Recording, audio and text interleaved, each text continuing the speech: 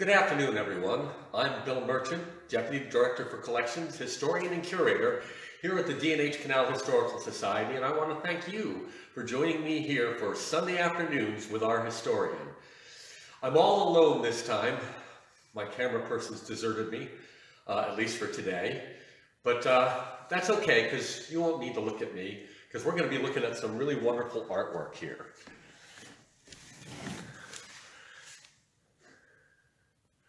Anybody who's studied the D&H Canal has to know this book, Coal Boats to Tidewater. And this book was the work of a fascinating man, Manville Wakefield. Wake, as I'm told he's known. He took some 10 years to write this book. Manville Wakefield was a Sullivan County historian and an art instructor at Sullivan County Community College.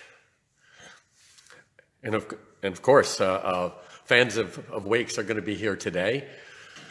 He was a fascinating man. His widow, Barbara Wakefield Purcell, tells me that they were just driving along one day, and he saw the remains of something, and he got out of the car, stopped, and that started his love of the D&H Canal. This is a book from my private collection. It'll wind up at the collection here. We probably have 5 or 6, 7 or 8 copies of this book. I have 2 signed copies. This is a very typical inscription. With best wishes for a pleasant ride down the old D&H Canal, Manville, Wakefield. An amazing book. And we're fortunate enough here at the Canal Society to have a lot of Manville Wakefield's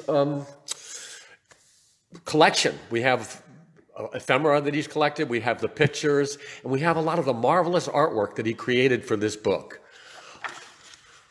So some of the stuff that we'll be seeing in here, you'll be seeing the original. Let's see if I can find you a good one here, and one I know we'll do. There we go, we'll see this at some point. And virtually everything we're looking at today, well, no, it's a combination. It's a combination. So one of the things he did was just stuff like this. Hey, Judy, how are you doing? Genius, me or Manville? Sorry, it's definitely Manville. He really was, and you know, he died in his 50s. That man accomplished, I am in awe of what that man accomplished. He really, in a short time, he accomplished an awful lot. So this is one of his drawings of how the lock operated. So the D&H Canal, most canals used, had two lock tenders, one on each side, and they had to operate these miter gate handles. So you'd have to have a guy on this side and a guy on the other side where the other miter gate was. Both of these are drawings that came from his, that wound up in his book. You can see this one's actually missing some of its pieces. While these are out, I think I'll try and take a little bit of time. I think that might belong there. You can see that the old glue didn't last here. And by the way, for you younger people, what we're looking at here is artwork that was created for his book in the age before computers. Today, all this would be done on a computer, but as you can see here, there's various things that had to be pasted. He would have had this typeset by somebody and printed and pasted it all together, and it was all laid up. And very often these things have got notes on them as to where they're going to belong and stuff. So the early locks, when they opened they were operating in 1828, until about 1853, needed 2 lock tenders, and they had to have a guy on each side. The miter gate, invented by Leonardo da Vinci in the 15th century, I guess, maybe 16th century. And a miter gate is the idea where the pressure, so that instead of the gates going like this, they're at an angle, and then the pressure of the water on this side will keep those gates closed. But you know, they had 108 locks, 110 locks at this point on the D&H Canal, so they had some 220 people to operate their locks. But between 1853 and 1857, and we'll see here, this is some new scholarship. It says in use after 1850, but in fact, this particular patented part, it was semi-patented. This end has a patent, which we have a copy of in our office, enabled one person to close one set of miter gates. They had to use a drop gate on the other side. So here's Wake. He didn't have the source or the easy source. I can say definitively now it was between 1853 and 1857 because of testimony in the 1858 court case between Pennsylvania Coal and the D&H Canal Company. As part of the testimony, Chief Engineer Russell Farnham Lord, all the books said 1865, but in fact, it was between 1853 and 1857 that they converted all 100, at that point, 108 locks to this single lock tender thing. And if you ever, when we're open again, we have a working lock model that demonstrates this exact thing. Yes, Bob, he was a master with scratchboard media. This particular image is just pen and ink. But the next ones I'll show you then, just for, in fact, actually, that's a scratchboard there. So that second one I showed you is scratchboard art. And that's where there's a black media underneath the white, and you scratch through with a thing, and you get these very fine line drawings. What else do we have here we can show you?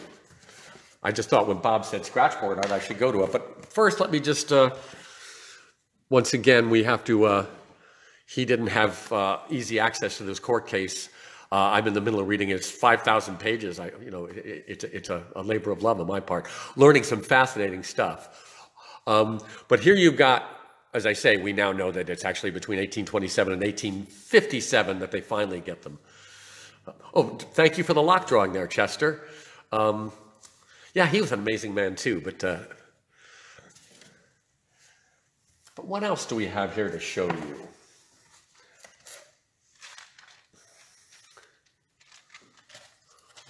So for instance, one of the things that we have here, it's hard to see, but this is notes to whoever was going to put this thing.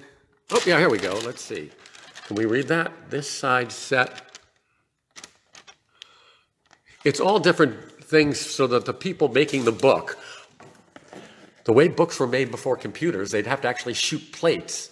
So these things would all have to be placed in just the right spot. They typeset the type, but all this, and so that's what this was, typeset type. But then these drawings, and this I believe is a scratchboard drawing. Once again, there it is, MBW. What's the B stand for, I wonder? But the level of detail, some 60 years later, it's great that he was fortunate there were still men alive who were like Du Bois Weber, who actually worked on these boats with their families, very typical of the latter Canal period. But so here's a great piece of his artwork showing what the boats were like in 1890. So these boats carried 130 tons of coal. Some of them had a spot on board for the draft animals, typically mules, so that they wouldn't even have to stable them. They could just get on and rest, although sometimes they worked those poor mules 24 hours a day. It's an interesting fact that the D&H Canal Company actually had people, whether there was a humane society or what, but they policed you. They did not let you mistreat your animals, I'm happy to say. Yes, Bob, we are incredibly fortunate, and I get to play with all of it. Excuse me, not play with all of it, but carefully study, and in this instance, show you people. You know, the fun thing about me shooting is I get to see your comments, and I do so love to talk to the public. And then he had these great, and all of these drawings, I was checking this morning, show up.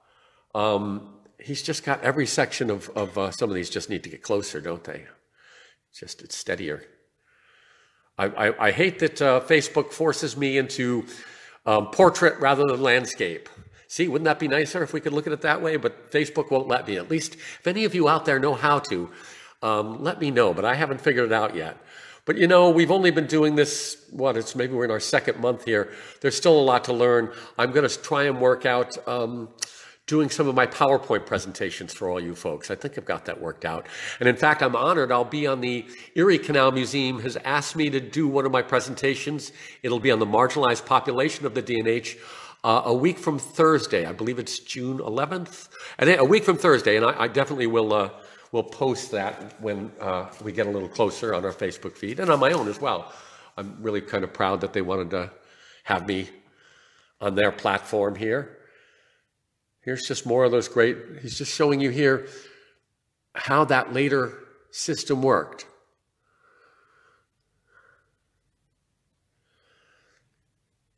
He really his book is full of wonderful, wonderful drawings that he did. I figure I'll go over the technical drawings for you now, and then we'll go on to some of the even more artistic. And in fact, some of them are framed.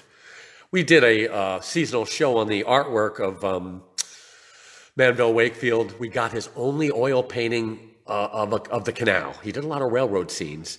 And we showed a lot of our collections. It was a wonderful show. We were fortunate a lot of people who have his other artwork donated it. And the Sullivan County Community College, hopefully they still have his one canal painting on display in the vestibule or the main area there.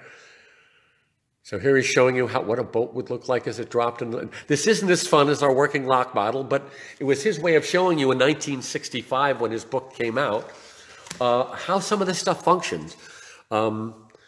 Maybe if you lived like I did up near Albany, we could still, I remember my parents taking us, we watched a boat go through one of the working locks on what's, I guess it was up the Upper Hudson, wasn't it?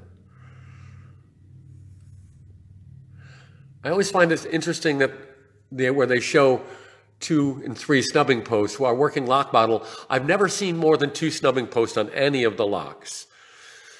That's a good question, Chester. Did the canals or railroads, if you go by his books, I believe To the Mountains by Rail is afterwards, but if you look at his artwork, he clearly was really interested in railroads.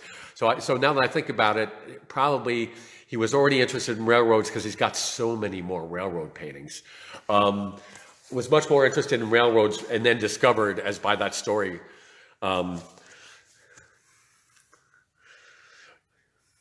To the Mountains by Rail talks about the New York O&W Railway, which in fact, after 1902, was extended out at Ellenville all the way up to Kingston, very much on the D&H bed. And if you watch our excellent, or I say excellent, it's me doing it, I love it.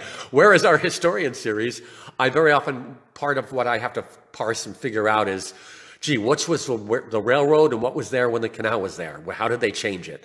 It makes it harder, but it's sort of fascinating. Please go over to our YouTube channel. We're adding new content, at least one short video, either a tour of our current museum or Where is Our Historian? I fortunately got a lot of Where of Our Historian stuff shot before everything leafed out. Boy, it's amazing to me how quickly it gets really hard to see. There's a few sites I'll get to over the summer because they won't be bothered, but I'm looking forward to the fall. I'm looking forward to the summer. But in the fall, at least, the one thing I like to say is, boy, I can get out and look at the canal some more, and I'll shoot some more. Where is our historian? But you talk about suitable for framing. These are still, and maybe it's about time, they're properly framed. This is actually, there's an airspace you can't see. This is actually on display in our current museum. But here you'll see, this is the Tontine Coffee House. And on January 8th, 1825, the D&H Canal Company opened there we go, get that glare out for you. I'm trying to make it so you can actually see what we're looking at here, people. So like I like to point out over here, this writing in red is telling you where this wants to be. Left-hand page facing beginning chapter number 1. And there's lines telling them where to crop it to, I believe. But coffee houses, coffee houses in early history, after coffee became a thing, I guess it was the 18th and 19th centuries, coffee houses became a place where people with money could go and get investment opportunities. The stock market had just started, and in fact, the New York Stock Exchange had its first board meeting, I believe, in 1823 or 1824, in the boardroom of the Tontine Coffee House. The D&H on April 8th, 1825, opened their stock books. They also had them in Goshen and Kingston, but this was a New York City concern. This company, the Wirtz brothers, get almost just completely taken over by New York City folk.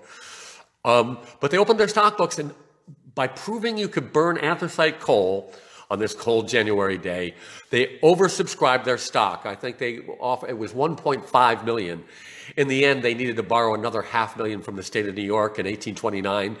And I like to laugh at that because that $500,000 financed building the rest of the canal in Pennsylvania. Nothing was dug in Pennsylvania until the final year of construction. So the Tontine Coffee House There's a great painting of this in the New York Historical Society in the very first room you walk into there. Maybe we'll have to borrow that for a show sometime or something. But look at that. So this is a scratchboard art. This is where all those fine lines, everything was just from him scratching into the scratchboard. You know, I have to buy me a scratchboard. I'm sure you can still get them. And I'll have to play with them. Not that I'm anything like an artist, and certainly never, I'm too old now to be as good as Wakefield was, huh?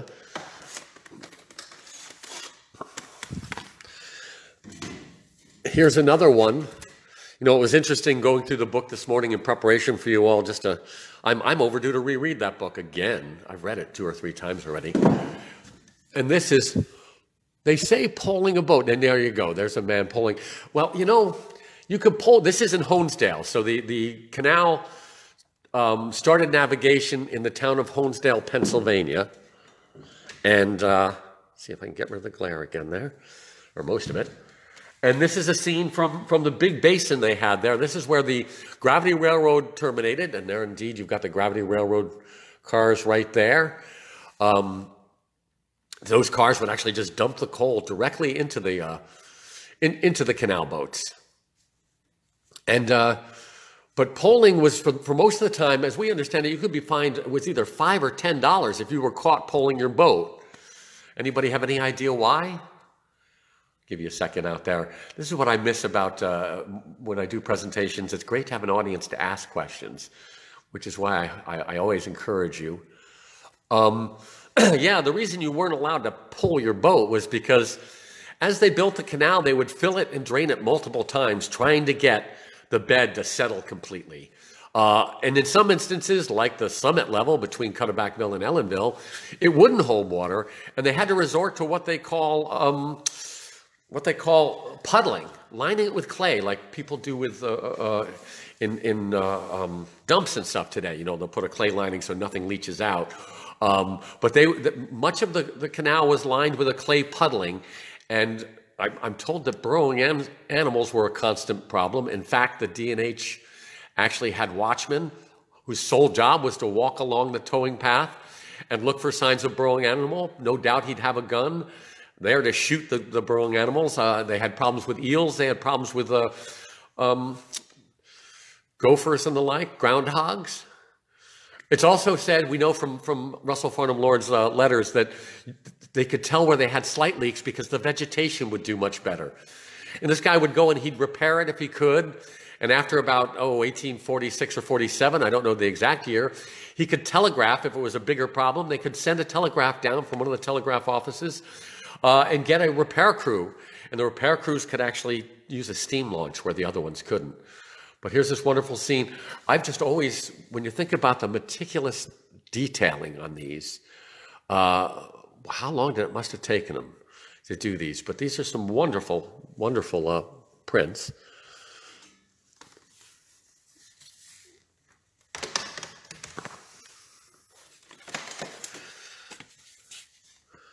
Now here's one.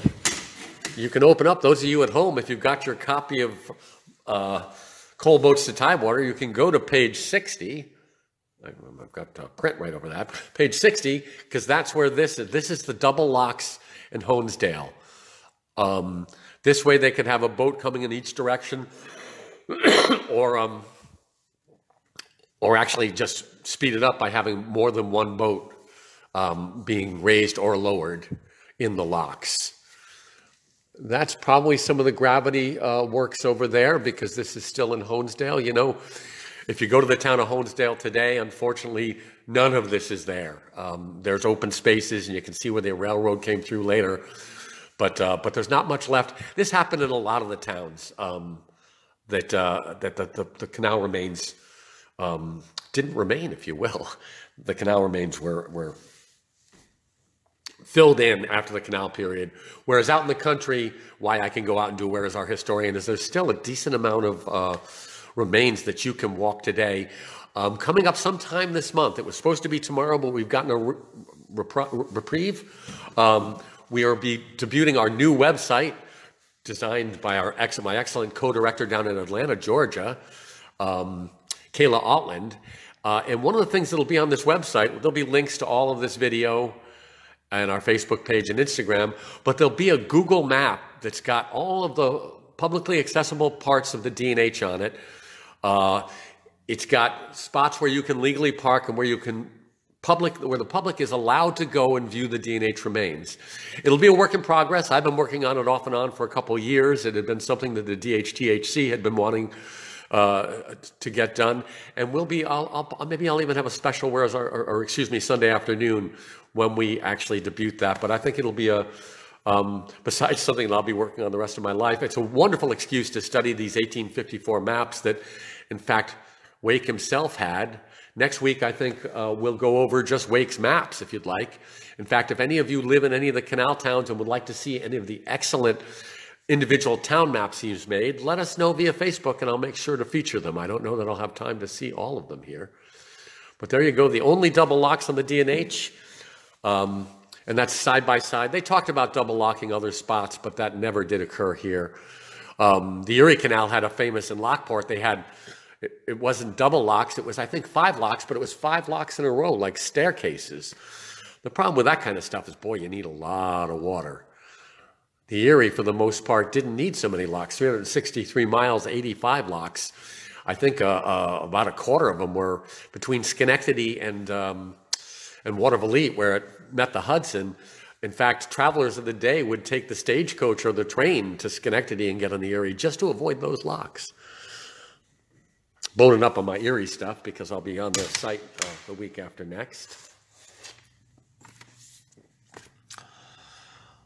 And here we go. This one's properly matted. There was nothing quite to see. This is the Lackawaxen Aqueduct. You know, it's funny, I'm doing this from memory now. There were 2. Yeah, no, this is definitely the Lackawaxen. Oh, no, excuse me. This is not the Lackawaxen. This is absolutely, definitely the Cuddebackville one. I'm sorry, my wits are a wool gathering, as they say. There were 4 suspension aqueducts. These were designed by John Augustus Roebling. Some of the earliest suspension, amongst the earliest suspension bridges and aqueducts in American history. He did 4 of them. One over the Lackawaxen, which had a single pier. All that's left of that one now is one side. One over the Delaware that's multi-piered, and we'll get a look at that one, I believe, a little later today. Will we? No, we won't. Never mind. You'd think I'd be better prepared, but there you go. And then there was one over the canal, over the Roundout Creek here in High Falls that was a single stretch. This is the one that was over the Neversink River. And if you go to the excellent Neversink Valley Area Museum of Technology and Innovation. Did I get that right, Judy? Yes, thank you. Neversink Aqueduct. This replaced one that was designed by John Jervis. I know you're a big John Jervis fan there, Judy. As am I. That could be a whole. He only worked for the D&H for 5 or 6 years, and yet you could still talk a great deal about John Jervis. Yes, this is the Neversink Aqueduct, and today I was just there a couple weeks ago shooting some Where's Our Historian. You can see both of the abutments are still there, although they tell me they're starting to see signs of some stone going. Hopefully they can get somebody to take care of that. Over the Neversink River, this replaced a wooden trunk aqueduct that wasn't a suspension one. And these were all done in the final enlargement. Oh, both sides of the Jervis are present. You know, Judy, you're absolutely right, because I saw one of them when I was there. I'll have to go there with you when we can, Judy. I can't find any of the ones here in High Falls. There's really no sign, or hardly any. But I did on the north end go all the way up, and then history and innovation. Thank you, Judy. I knew I'd get it wrong. So much to remember. And as you get older, folks, by the way, boy. Yeah, so this is a wonderful, wonderful scratch board. Oops, I'm going to start causing me some trouble here if I'm not careful. Yeah, we'll raise you on up. What else do I have to show you here, huh?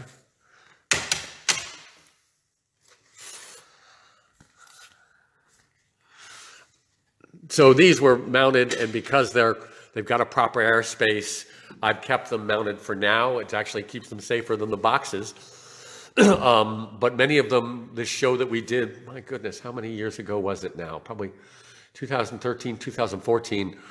I felt it was important to show people the unmatted, if there was information. So you'll see on the next one as well, on the next couple, the notes that were attached, either as the captions. And this is the Narrows of the Lackawaxen. On the Lackawaxen Creek, this is a section where they had to hug the stonework. Is it the Narrows? Yeah, the Narrows of the Lackawaxen. Yes, Chester. When we can finally take off our masks, or maybe even if we all want to go with our masks on and stay 6 feet apart, a trip to Cutterbackville with Judy and Stephen Sky and some of those great folks down there would be a really wonderful idea. We should figure something out there.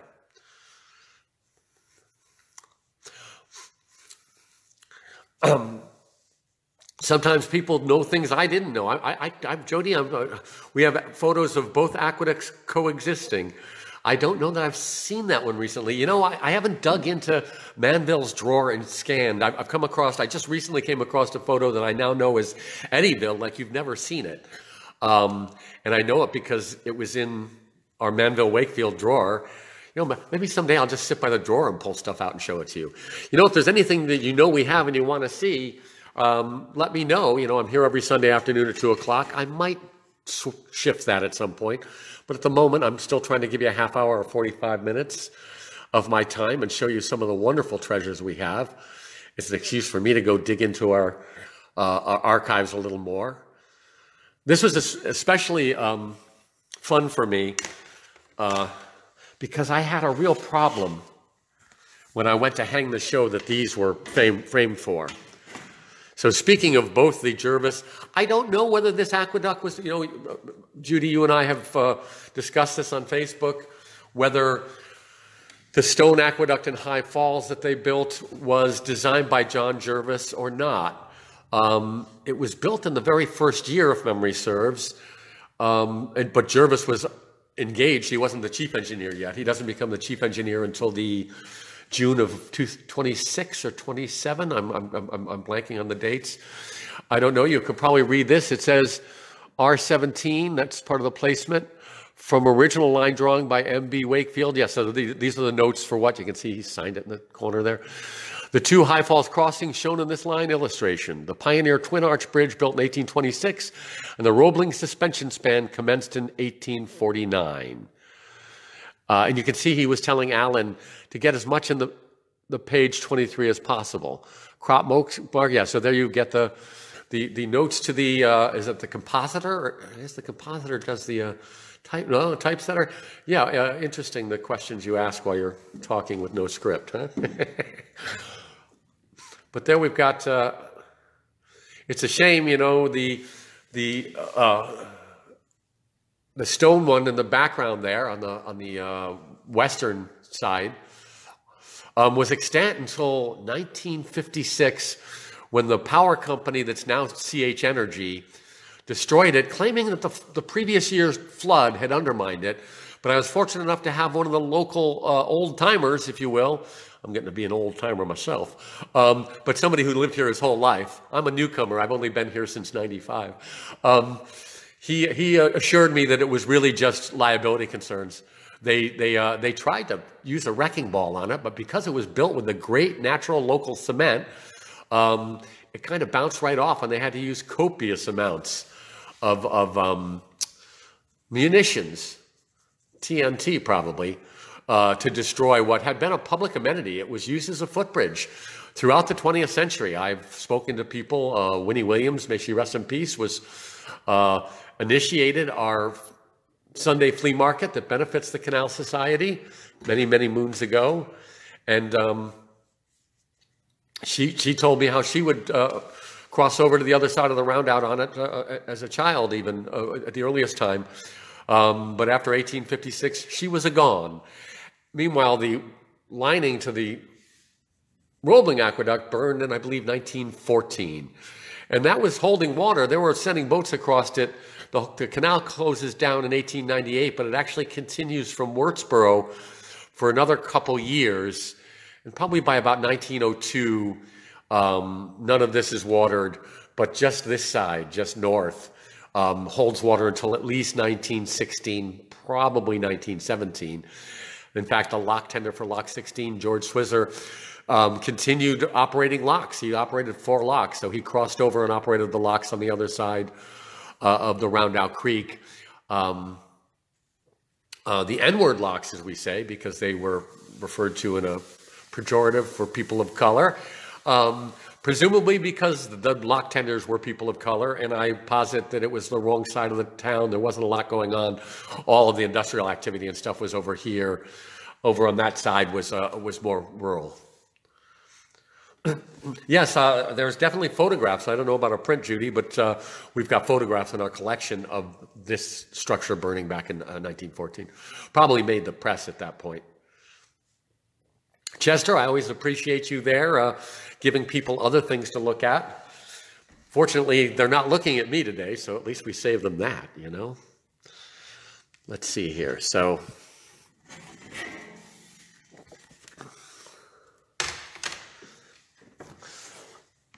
but when I was laying out the show back a few years back, I was really distressed to open up the boxes that these were stored in. Sorry about the shake there, people. Because this print was missing. Couldn't find it anywhere. I was really upset because, as many of you know, this is the Depew Tavern. I read somewhere it was called the Stonehouse Tavern when Simeon Depew operated it. I've got to find that primary source. I know I read it somewhere. Had to be one of the 19th century histories. The Depew Canal House, as John Novi dubbed it when he had his 4-star restaurant there from, I guess it was 1968 or 69 till 2015. He was serving food there until just before we purchased the house on December 1st of 2015. Open Space Institute, New York State Department of Parks, Recreation, and Historic Preservation granted us $800,000 and purchased us the house, and we are now fundraising and doing restoration. We've put a new roof. We've put on, well, interestingly enough, Wake didn't put on the north addition that sat right here. That's an interesting, if you've seen other pictures of this, there's and if you live in the area and see, we just replaced it. There's there's an entranceway right here, and it sits on a stone wall that was actually predated the structure. The stone wall actually looks better on the inside than the outside. The stone wall was the retaining wall for the dirt ramp to the various bridges that were here. This is a late view because it has what I call a Squire Whipple bridge. This is an iron bridge designed by one of the earliest graduates of the Union College civil engineering program in the 1840s. And they were designed for the Erie, but were used on all the canals of the era. We have photographs of this building with a wooden pony truss bridge. A covered bridge, believe it or not. The walkway wasn't covered. The trusses were, and the D&H probably had over 100 covered bridges, many of them unknown to the Society for the Preservation of Covered Bridges. And one of my many side projects is to do a catalog of them all and to write an article on it with Ron Knapp, who's written already 2 books on covered bridges, as well as a wonderful book on the Shawangum region there. Near Mingo Park. Mingo Park. Yeah, I'm not sure, Judy. Things to look up. But as the story about this particular etching, it went missing. But unfortunately, in one of the many boxes, in the archival boxes where we store things, was a note. And so I knew that in 2003 it was used in a seasonal show on the museum in High Falls. I've been looking for that darn thing. But just yesterday, I was crawling into the deepest recesses of the crawl space behind the map in the center of our museum and found in a box of what I thought was just materials for a show. It was mainly discarded pieces of foam core and the like. I rediscovered this. So I'm really happy. This was on my list of things to rediscover. How sad would it be if we had lost Manville Wakefield's line art drawing of our new home? But here it is. I framed it up for you folks here, but it'll get out from under glass later today and be put back where we all know it'll be. But Manville Wakefield, an amazing man. I'm sorry, I would love to get his oil painting of the canal. Sullivan County Community College, if you're ever looking to get, Sullivan, just an interesting side note, you Sullivan County folk, when I was there, because of that show, they had beautiful wall mural that was done by Manville Wakefield and some other people, and they were in the midst of talking about taking it down, and I hope to God they didn't do it. It's sort of outside my area of, I don't get there often enough. It would be a shame, and I hope if they did take it down that they would conserve it somehow as opposed to painting over it. It's on their walls. It's original. As I say, it's not just Manville Wakefield, but he did some of them as well. But stay tuned. Join me next week. I think next week all I'll do is we'll go over the maps that he did and maybe talk about some of the things we found, and maybe I can tell you about some of the wonderful stuff I've discovered while studying those wonderful 1854 maps. So I'd like to come over here and say, goodbye, everybody. Thanks for joining me. If you didn't see this now, you can see it later. But then I have to run over here and say, see you all soon.